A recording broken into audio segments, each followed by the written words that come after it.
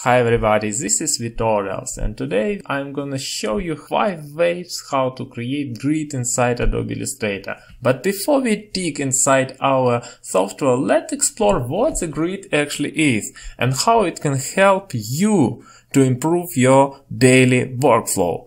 First of all, grid is a network of uniformly spaced horizontal and perpendicular lines that can help you to keep things organized, especially for modern responsive layout, enhance your visual hierarchy, helps you to create reusable elements, speed up your workflow, and makes your multi-page layout more cohesive. And last but not least, makes life of your team members and collaborators much more easier. So we have these 5 awesome reasons why we need to master our grid, and let's do it right now, here, inside Adobe Illustrator. So, first solution is to use built-in grid inside Adobe Illustrator. It's very powerful as well as flexible, and you can show and hide grid using the shortcut Ctrl and Quad or Command and Quad on your Mac. You can also go to the View and Hide Grid and or View and Show Grid. And you have also an option Snap to Grid that I will discuss a little bit later. So, why it's flexible? Because you can adjust almost any option of your grid here inside Adobe Illustrator. You can go to the Edit, Preferences, Smart Gris and Grids, and here you have a bunch of options. You can choose the color of your lines. Let's say I want to green. Then you can switch between lines and dots. And here you can also define the distance between the lines. What lines? Let me show you these lines. This 1, 2, 3, 4, 5 and so on, and these rows here. And you can set the number of subdivisions, which is these small tiny cells in between the lines. So let me set it to 6 subdivisions and click OK, and we have completely different view of our grid. We have 330 pixels the distance between our lines here and here, and we have only 6 cells in between them. So, and last option that I want to show you is Snap to Grid. When you choose this option, you can work only inside the intersection of your grid, only on your grid. For example, here I put the first dot, but I can't simply go to this. Let me scale a little bit more. I can't simply go to the center of my cell and create grids here, so it's not viable for me. I need to go to this intersection or here, this intersection or this intersection. I can even go to the middle of the line of this grid. So this is how this Snap to Grid works, and of course it has its pros and cons. Next option is to build grid using guides. It's very simple option. So to open your guides, you need first open the rulers, Ctrl R or Command R, or go to View, Rulers, and hide or show your rulers respectively.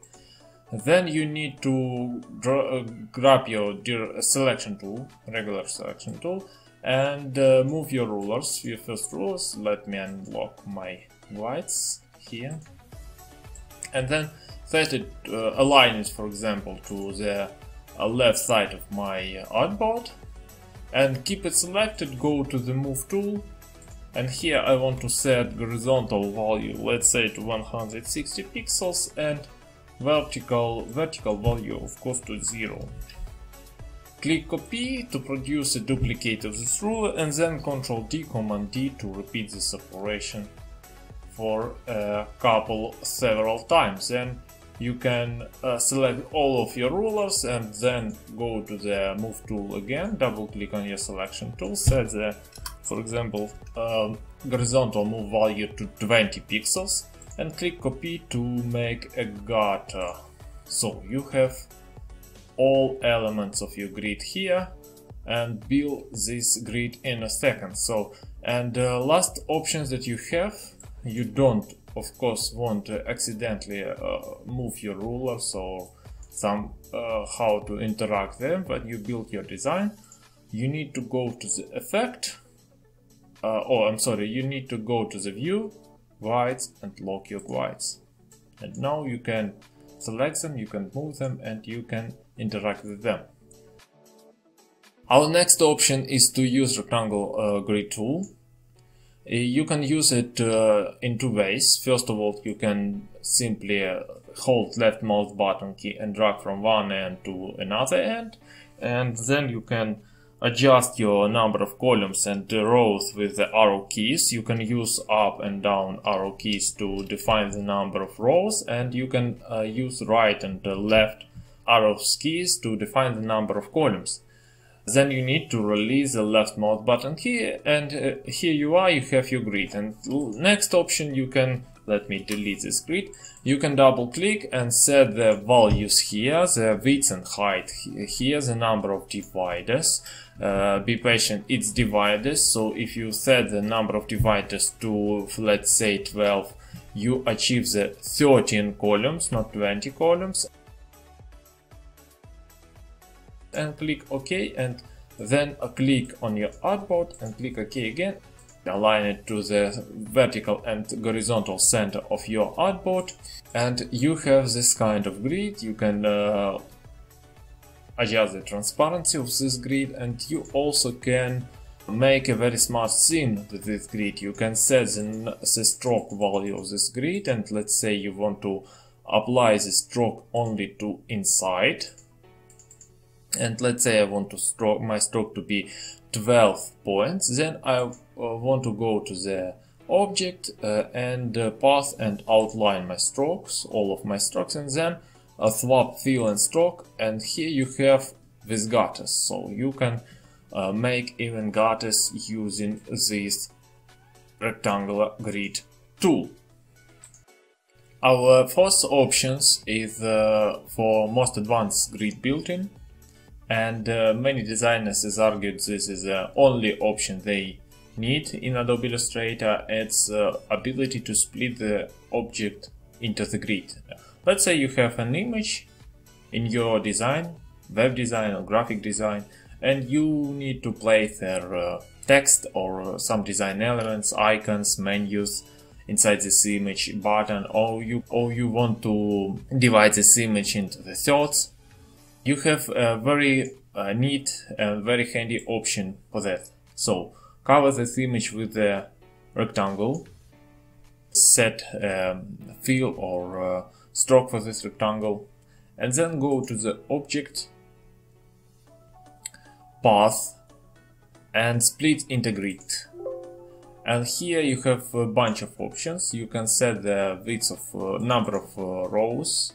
You can adjust the width and height of these rows. You can set the number of columns. You can adjust the height of these columns, and you can set a width and height of the gutter separately for rows, for horizontal gutter, and for vertical gutter for columns. So it's a very flexible thing and very advanced thing as well. And you can choose the preview. You set up a grid, very nice and very beautiful grid, and you also can add a guides that goes far beyond your image. And the last option that I want to show you here inside Adobe Illustrator is the option how to create this solid column grid. And this option is very portable, very nice option if you want across the multiple artboards, and you can simply go to the click Alt and copy your grids and select this artboard, select your artwork, and then align it horizontally and vertically, and here you are, you have this kind of grid, and you can copy it in any number of artboards you want. So if you want to create this kind of grid, you need to start with the rectangle tool or click M, and then you need to set create rectangles. Here in our transform panel, here I want to set the width of our rectangle to 140 pixels and the height of our rectangle to 1080, and then I want to align it horizontally to the left to my artboard and go to the effect, distort and transform, and here through the bunch of options I want to select the option with horizontal move value and change it to 160 pixels and set the number of copies, let's say to 7, to create a 8 column grid. So we have an 8 column grid with a 20 pixels gap between them because the distance is 160 pixels and width 140 pixels. So we have that kind of grid. We can adjust the opacity of this grid. I prefer to work with the 25 to 30% transparent grids, and then you can align it. But to align it properly, as you can see, this kind of align only this parent column. You need to first expand the appearance of this grid, and then you can align this both horizontally and vertically. So if you like this tutorial, do not hesitate to thumb up, subscribe, share it with your friends. Thank you for following to the end and have a nice day. I will come back to you very soon.